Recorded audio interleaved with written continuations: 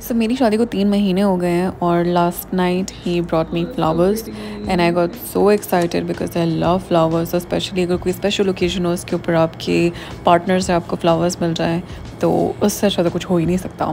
तो मैंने ये ऐसे रखे हुए थे और रात को तो मैंने ऐसे रख दिए थे, लेकिन सुबह उठ के फिर मैंने सोचा कि मैं इसको किसी जार के अंदर जो है ना वो ट्रांसफ़र कर देती हूँ। ये बहुत ही खूबसूरत लग रहे थे, तो अभी मेरे पास ग्लास जार नहीं था तो मैंने इसको प्लास्टिक के जार के अंदर ही ट्रांसफ़र कर दिया है। So he got me these beautiful flowers। तो इनकी शेल्फ लाइफ इंक्रीज़ करने के लिए मैं इसको ट्रांसफ़र करने लगी हूँ। मेरा दिल नहीं चाहता इसको ऐसे खोलने का, लेकिन इसके अलावा ना इन्होंने मरमूजा सो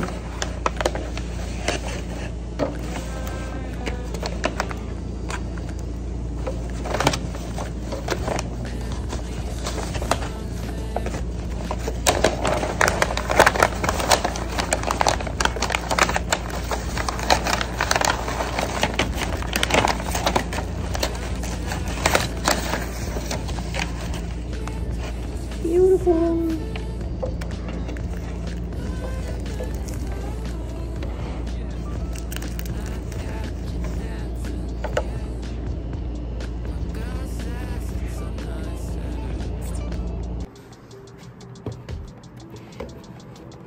तो ये सामने ला के मैंने अपनी ड्रेसिंग टेबल के ऊपर रख दिया और ये जो आर्टिफिशियल प्लांट था यहाँ से फिर मैंने इसको उठा दिया था because star of the show यही वाले फूल होने चाहिए ना। मुझे लगता है कि मौके होते नहीं हैं, आपको मौके बनाने पड़ते हैं और चीज़ें जो है ना उनको सेलिब्रेट करने से आई थिंक बहुत स्पेशल हो जाते हैं, मोमेंट स्पेशल हो जाता है। सो खैर हम इसको सेलिब्रेट करने के लिए द चीज़ केक फैक्ट्री आ गए once again because last time हमें इतना मज़ा आया था, इनका पोर्शन साइज़ देख के वी वर सो एक्साइटेड। सो हम लोग दोबारा जो है ना वो यहाँ पे आ गए और हम लोगों ने यहाँ पे इस बार इनका चिकन लुजाना पास्ता ऑर्डर किया था और उसके साथ इनकी जो ब्रेड है ना इज़ सो डिलीशियस। ब्रेड खाने के लिए ना मैं तो दोबारा आ गई और सबसे पहले मैंने ब्रेड एंजॉय की, उसके बाद फिर पास्ता खाया। Picture video looks so yummy।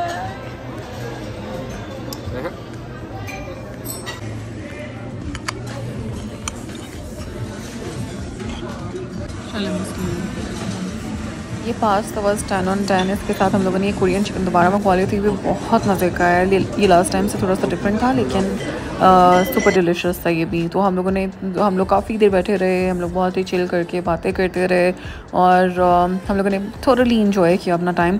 तो हमारी वो एक जो होता है ना एक थोड़ा सा स्पेशल मोमेंट हो गया था।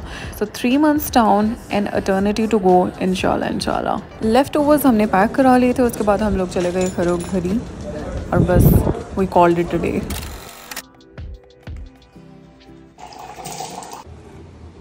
ये आ गई है नेक्स्ट मॉर्निंग और जो लेफ़्ट ओवर्स हम लेके आए थे ना चीज़ केक से, नाश्ते में मैं वही खा रही हूँ। नाश्ता मैं करती ही अराउंड 2 या 3 o'clock हूँ, तो इस वजह से ना वो बिल्कुल लंच वाली फील आ रही होती है। तो यही बॉक्स के अंदर से मैं बस वो जो कोरियन चिकन था ना उसको मैंने प्लेट में निकाला, उसको थोड़ा सा वार्म अप किया और साथ मैंने बना ली चाय और नाश्ते के अंदर जो है ना मैंने यही खा लिया था।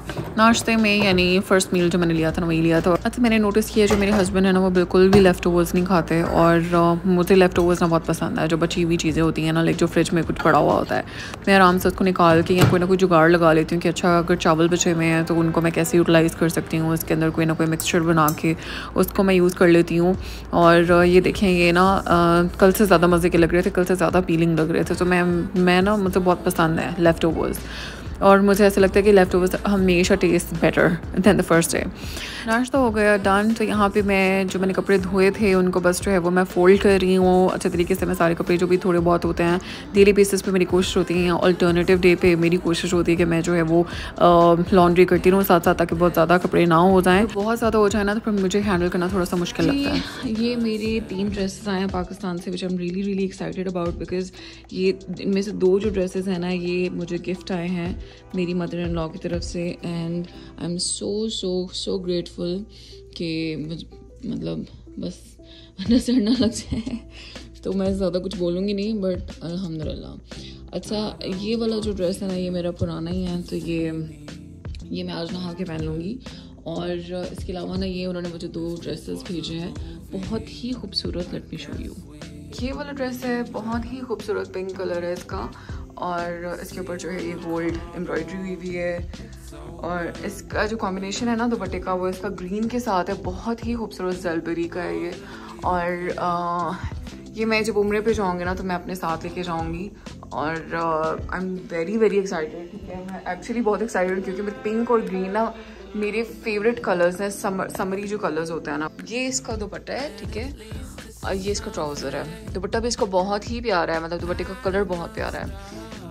तो एक ये ड्रेस हो गया। जो दूसरा ड्रेस ना वो ये कॉर्ड सेट है, इसके साथ उन्होंने ये दुपट्टा अलग से मैच करके भेजा है, which is so thoughtful of her. और ये कॉर्ड सेट जो है ना, इसकी शर्ट कुछ इस तरह की लगती है। मैं लेट मी शो यू। ये ग्रीन कलर का जो है ना कॉर्ड सेट है, इसके साथ मैचिंग इसकी पैंट्स हैं। इसके ऊपर ये पिंक कलर के बटन्स लगे हुए हैं, इसके साथ मैचिंग इसका पिंक दुपट्टा भी है। और ये इंशाल्लाह जब मैं मदीना जाऊँगी ना तब मैं ये पहनूंगी, क्योंकि बहुत ही खूबसूरत कलर्स हैं। इसके कलर्स बहुत ही मदीना अप्रोप्रिएट मुझे लग रहे हैं। तो मैं ना बहुत एक्साइटेड हूँ। मतलब उन्होंने मुझे स्पेशली बोला है कि जब आप उम्रे पे जाओगे ना तब आपने ये पहनना है। तो अल्हम्दुलिल्लाह शी वाज सो थॉटफुल। और उन्होंने ऐसे कोई आ रहा था उसके हाथ उन्होंने जो है ना वही मुझे ड्रेसेस भेजे हैं। तो thank you so much, I love both of these dresses. और इंशाल्लाह मैं ये पहनूंगी जब, तो मैं आपको भी ज़रूर दिखाऊंगी। और इसके साथ ये वाला जो है ना, ये मैंने शादी पे कुछ लॉन की मेरी अम्मा ने मुझे 10 लॉन के सूट बना के दिए थे, जो शादी के कपड़े होते हैं उनके अलावा। तो ये भी उनमें से एक था। और ये भी बहुत प्यारा चिकनकारी का, लेट मी शो यू। ये जो ड्रेस है ना, इस पे मैंने थोड़ी सी मेहनत की थी खुद से, बिकॉज इसकी लेसेस वगैरह मैं लेके आई थी और ये मैंने ना खुद स्टिच कराया था। तो ये आप देख सकते हो कि ये चिकनकारी का ड्रेस है और कलर कॉम्बिनेशन इसका बहुत ही प्यारा है। प्लस ये है कि ये सिंगल शर्ट थी, इसके साथ मैंने ट्राउज़र अलग से लिया था। और जो दुपट्टा है ना वो इसका मैंने अलग से सिल्क का दुपट्टा इसके साथ मैच किया। तो ये पहना हुआ बहुत प्यारा लगता है। इसके साथ वाइट कलर के अगर जूते हों और वाइट कलर का ही बैग कैरी किया हुआ ना तो बहुत प्यारा लगता है। तो ये मैंने शादी के बाद जब ऐसे कैजुअली मतलब कहीं आना जाना होता था ना, मैं एक दो दफ़ा मैंने पहना हुआ है, लेकिन मैं सऊदिया नहीं लेके आ पाई थी बिकॉज मेरा सामान जो है ना वो बहुत ओवरलोड हो गया था। तो इस वजह से मैं बहुत एक्साइटेड। और हाँ, मैं आप लोगों को ना अपने जो शादी के कपड़े हैं ना वो भी किसी दिन दिखाऊंगी इंशाल्लाह। अभी तो बस ये मैंने आपको 3 सूट दिखाए हैं और ये बहुत ही बस अभी आज मैं नहा के ये पहनने लगी हूँ। अच्छा जी, माशाल्लाह अल्हम्दुलिल्लाह हम लोग जाने लगे हैं उम्रे पे। और मैं कुछ जो है वो तैयारी करने लगी हूँ बिकॉज हमने 3 से 4 दिन के लिए जाना है। तो मैं देख रही हूँ कि मुझे कौन से कपड़े लेके जाने हैं, प्लस कौन सा अबाया लेके जाना है। वैसे तो मेरे पास 2 अबायास ही पड़े हुए हैं। तो जो मेरी मदर इन लॉ ने मुझे एक ड्रेस भेजा था ना वो मैं पहन के जाऊँगी। लाइक जिस दिन मैंने उम्रा करना है ना उस दिन मैं ये वाला पहन के जाऊँगी। ये ग्रीन वाला, ये बहुत ही ईजी ब्रीजी सा और बड़ा अच्छा सा, बहुत ही मज़े का फैब्रिक है ये। तो मैं इंशाल्लाह इसके अंदर जो है वो उम्रा करूँगी। तो मैं ये प्रेस करके ना रखने लगी हूँ ताकि सुबह सुबह उठते साथ ही जो है वो, क्योंकि मेरी अर्ली मॉर्निंग की फ़्लाइट है तो मैं सुबह उठते साथ ये वाला आराम से निकालूँ, पहनूँ और I will be good to go.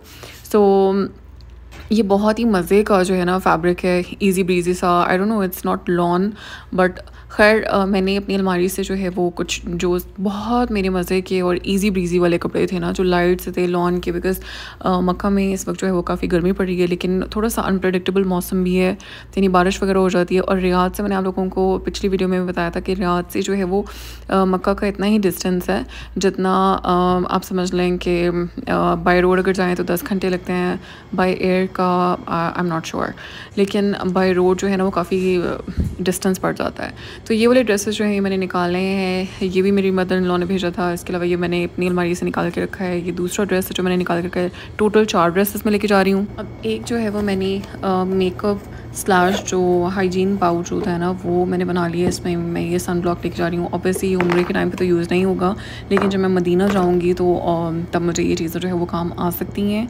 और जस्ट इन केस जो है मैं थोड़ा सा मेकअप भी रख रही हूँ, एक बीबी क्रीम, कंसीलर, इसके अलावा थोड़ा सा blush, gloss, just in case, because अगर कुछ भी कोई भी चीज़ ना पड़ी हुई हो तो फिर ऐसे दिल को कुछ होने लग जाता है। मेरा तो बहुत होता है, तो मुझे थोड़ा सा ना मतलब इस लिहाज से ना थोड़ा सा होता है कि मेरे पास कुछ ना कुछ होना चाहिए।